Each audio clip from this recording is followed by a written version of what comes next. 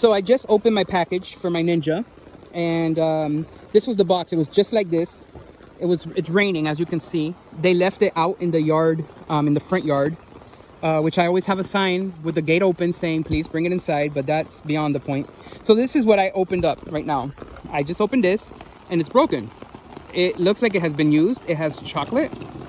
It's raining. So yes, it has chocolate in there and it's broken. The blades are in there. I don't know. I did buy used, so shame on me.